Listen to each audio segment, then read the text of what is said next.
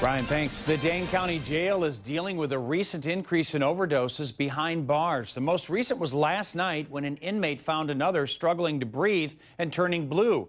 Emergency responders were able to revive the man using naloxone, a drug used to counter the effects of opiates.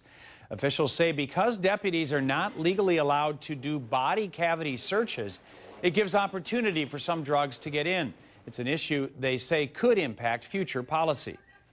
I think that's something that we're always looking at and evaluating, and again, with the epidemic the way it is, it may be something that we need to look at. And one of the things that is new to the jail is we do have the Narcan in the jail now that in this situation and in others has saved lives because of that.